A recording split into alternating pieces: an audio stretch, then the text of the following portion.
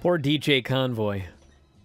He's got PTSD, the Vince McMahon era of WWE. Hey, listen, brother, I do too, but you know what? It's over. It's gone. It's done. I still have to. I have to still answer the phone these days, despite my PTSD of Tim Flowers calling me for years. But it's done. He doesn't call me anymore. Got to get over it at some point. So I realize that there have not been sweeping changes yet, but you know what? Let's see what happens on this Raw show here tonight. Because I see things that apparently nobody else sees. I don't get it. But that's fine. That's fine. You don't have to watch the shows if you don't want to.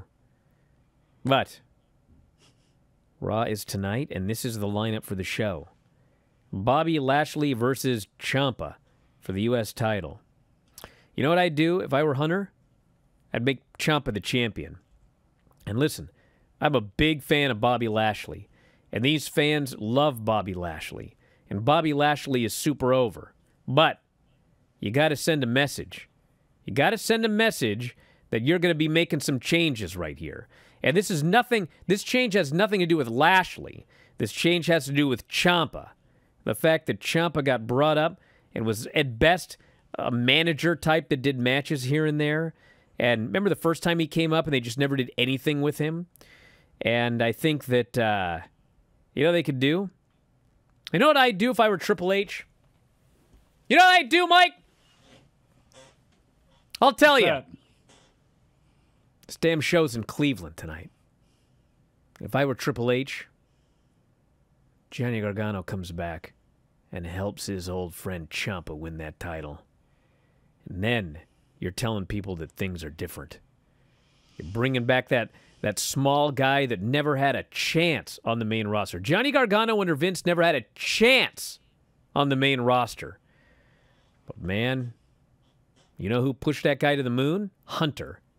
And if you want to let people know that things have changed, that's a good way to do it. We have the women's tag team title tournament beginning. You know what I do? Hold on. Let me just get through this. Because you know what I'd do if I were Hunter? You know what I'd do? It's a bit. It's not a bit. I would do this women's tag team tournament. I don't care who wins.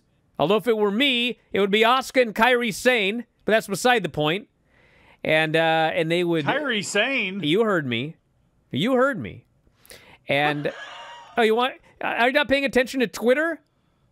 Well, Asuka said, I'd like to win those tag team titles, but where's my partner? And you know who responded? Kairi Sane. So anyway, I would have whoever wins, it doesn't matter. But then, at the Clash at the Castle, in front of 70,000 people, and by the way, that is also on AEW All Out Weekend, so you're really sending a message that weekend. That's the return of Sasha and Naomi, and they issue a challenge to the new champions at that gigantic show. That's what I do.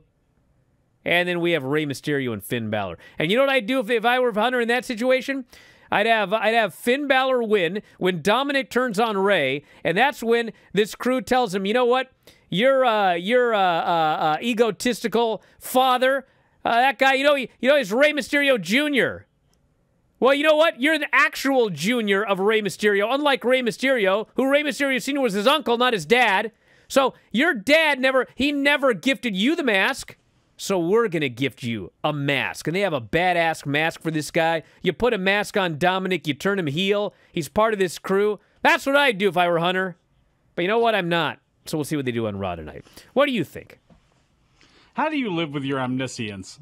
Seriously. Hey, listen, it's hard. It's a burden. Let me tell you. Oh, God.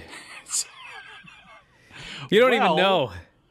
Here's a little bit of an issue that I would point out about having Johnny Gargano come out and help Ciampa win the title, because it's not that I'm necessarily against that, because it would make for a hell of a moment. We've seen favorites like Dakota Kai come back. We've seen Io Sky come back when it looked like she would be back on her way to Japan. So you never know what you can see in this new Triple H administration. But would that not put Johnny Gargano directly in the camp of The Miz. And can you imagine the way Candace and well, obviously you're going to have some sort of awkward moment with Austin Theory, of course, but can you imagine those three alongside The Miz and Maurice nonstop? Well, here's the difference. Why are you doing this? Here's the difference. Why are you doing this, Because, Bryan? listen, Hunter's not the one that put Ciampa as a heel with The Miz. So the point is, this guy, it's time for a clean slate. Why is Ciampa a heel with The Miz? Whose dumb idea was that? So it's a great way you can split them off. They can be baby faces. They can be a tag bright team. colors at that. Wearing bright colors at that, Tommaso Ciampa. But look, bro, there's a lot of things I'd change about this company if I actually were in charge, and a lot of it has to do with who's cast as what. Here's the thing about Tommaso Ciampa is I don't need to see him main event WrestleMania. What I need to see is layers of a mid-card, including people who actually have some credibility. So when you defeat them on the way up or on the way down, whatever, you know, something actually matters there. And I think that's a great spot for Ciampa, and that's what I was thinking. And I would love to see him win the U.S. title. But I will say this. If Gargano comes back, to me, you can have a situation where Lashley wins by DQ or whatever it is, holds on to the title because, look, with all due respect, Gargano and Ciampa are not spring chickens. They have been banged up nonstop. Johnny Gargano is a very young man who's had a very old back for quite some time. I don't know if I would rather see them in the tag team ranks, and obviously they still have to pull their weight there, but at least they would be tagging in and out, and maybe that would actually extend them a little bit. I don't know if that's the worst idea, but I kind of like that. If you don't want to take the title off of Lashley and you're going to bring Gargano back, make them a group away from The Miz and just have them be them. You know, you could have Johnny or you have Ciampa lose, so he doesn't end up with the title, and then Miz and Theory stomp a mud hole in Ciampa. Yeah. Turning him babyface, and then Gargano comes out to make the save. And it's not my number one match for a first feud with those guys, but you could do Johnny Gargano and Tommaso Ciampa versus The Miz and Theory. Gets Theory out of the title picture, gives these two guys a match. I mean, listen, I'm not the biggest fan of The Miz, and Austin Theory has not blown me away in the ring of late, but you ain't having a bad match with Ciampa and Johnny Gargano. It ain't happening. Nope. Especially not Ciampa. No way. Gargano, both of them. Dude. Well, I mean, you could at least say there's some rust on Gargano. Again, I mean, well, look, I'm not expecting him to walk back in there and be perfect or anything like that, but Ciampa's been humming right now. So, yeah, obviously with him, it's not going to be any question. And again, I see him, regardless of what happens with Gargano, you know, I still see Ciampa as, if anybody's going to have a longer-term stay there, I'd bet $1 on him. And then everyone's mad at me for the idea that I suggested, you know, can someone hire this Takeshita here in this company, AEW? I mentioned WWE, and here comes the PTSD again. Listen, I realize I watched the same stuff you guys watch, but you know what else I watched? I watched NXT when Triple H was in charge. And don't even tell me he did a bad job with Kyrie. Don't even tell me that he did a bad job with any of those guys. I mean, it became a disaster. Kenta, oh, wait, timeout. Let's see how they started with Kenta. Remember that whole deal with the Ascension? Look. Well, Kenta had an issue in that he hurt people early. He beat the crap out of him, and nobody really wanted to do anything with the guy. That was an issue. So did Sarai.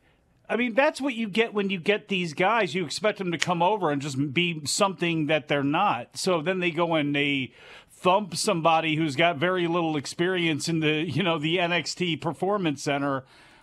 You know, I mean, again, obviously you don't want to hurt anybody, and I don't think he ever had the intention to. But I mean, again, like they sign people, and it's like, what did you expect them to be? What did you expect them to do?